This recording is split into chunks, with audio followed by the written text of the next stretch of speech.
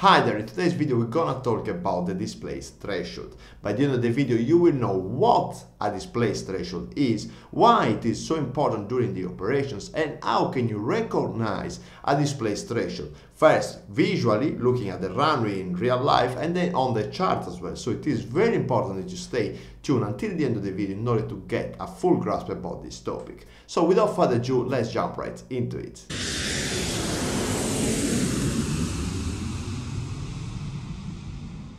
Hi there, I'm Gabriele from PILOTCLIMB.com. I help you to become a better pilot. So if this is what you want to do, make sure you subscribe to the channel, and if you want to support the PILOTCLIMB channel, give it a like to the video. This is extremely important. So let's talk about the displaced threshold. So you have a displaced threshold anytime the actual threshold of your runway begins at a point that is not the same as the starting point of the asphalt of your runway. So you have the asphalt, which is your runway, okay, the big strip, but sometimes the threshold of your runway begins at a point that is not the same as the beginning of the asphalt. So when the threshold doesn't begin at the beginning of the asphalt, that is a displaced threshold.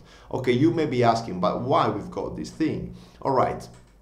The displaced threshold, it is very important because it's not usable for landing, so that means that you cannot do the touchdown before the actual threshold. So the displaced threshold, the part of the area, the asphalt that is before the actual threshold of the runway, is not usable for landing, but is usable for the takeoff. So you can take off out of that, you can use that part of the runway for the takeoff purposes, but you cannot use it for landing. So this is the first big concept that we need to take into consideration. Why you cannot use this for landing is because the pavement of that area, of that asphalt, is not strong enough. So when you do the impact on the ground, when you're landing, that part of the run is not treated enough in order to support the weight of the aircraft, okay, upon landing. But it's okay to use it for takeoff, okay. The difference between takeoff and landing is that on the landing you do the impact and on the takeoff you don't, okay.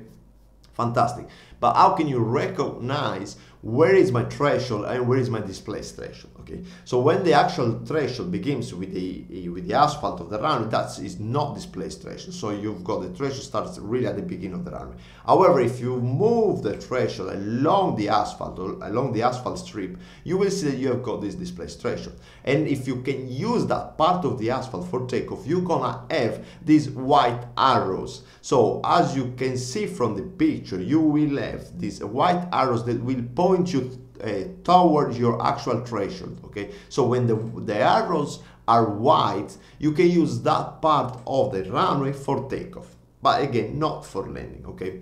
So the main benefit of this is that you can actually have a longer runway for takeoff, okay. And you may say, yeah, but why don't we use it for landing? Apart from the problem of the way that we just said on the impact on the landing, is because maybe there is an airport, let's say, that has some obstacle along on the short final, so the lowest path and the landing that you can achieve is your actual touchdown zone. So you cannot go below that path because otherwise you won't keep the terrain clearance, for example, okay.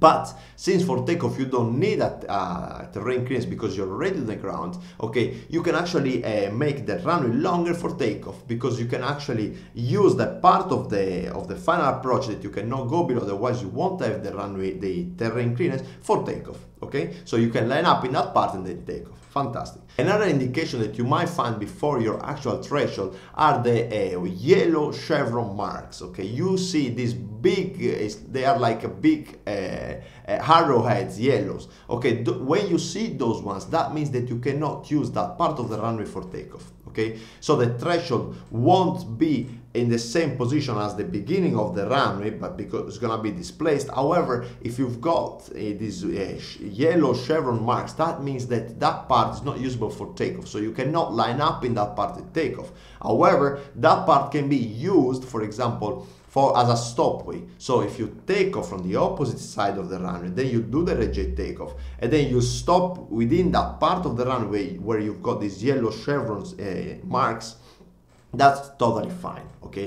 And if you want to know more about reject takeoff distance available, takeoff distance required, I've made a lot of videos, so check in the channel the videos, and I'll link some of them in the description below. All right. So now again, Yellow chevron marks not usable for takeoff, but it's usable as a stopway, for example. Okay, the white arrows, that is usable for takeoff. Okay, so we know already a big distinctions in here. Okay, another airport markings that you can find before your actual threshold are the yellow arrowheads. So if you find these yellow arrowheads before your threshold, that means that a part of the runway that looks like the actual runway for takeoff is not a runway for takeoff, but is a taxiway. So what you have to do, you cannot line up before your threshold in that case, but you have to taxi all the way down to get into the threshold, then from there you can start the takeoff. Okay, so what does it mean is that if you take off before the threshold in that part of the runway, you are actually taking off out of a taxiway,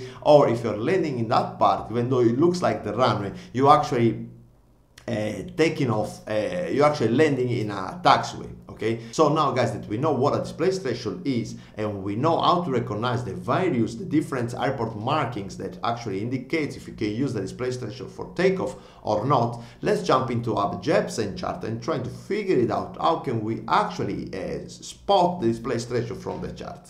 Alright guys, so if you look at the charts in here, okay, this is a Madrid airport. Okay, so what you can see in here is that we've got 4 runways. Okay, so 1, 2, 3 and 4. Okay, and as you can see in here, we've got 1/8 left, 1/8 right, 3 to right and 3 to left. Okay, so the black strip is actually the runway, and if you look at this small white indication in there, that actually indicates if you have a displaced threshold and where your actual threshold is. So all this part of the runway is actually a displaced threshold that is usable for takeoff, but is not usable for landing. Okay, so when you come in the approach, you have to land after the threshold. The same applies to this part in here, this part in there, and this part in there. So as you can see, in these airports in Madrid, you've got the 4 runways, and each runway has got only one part of the runway, only one side of the runways that are actually displaced threshold. So usable for takeoff, but not for landing. All right.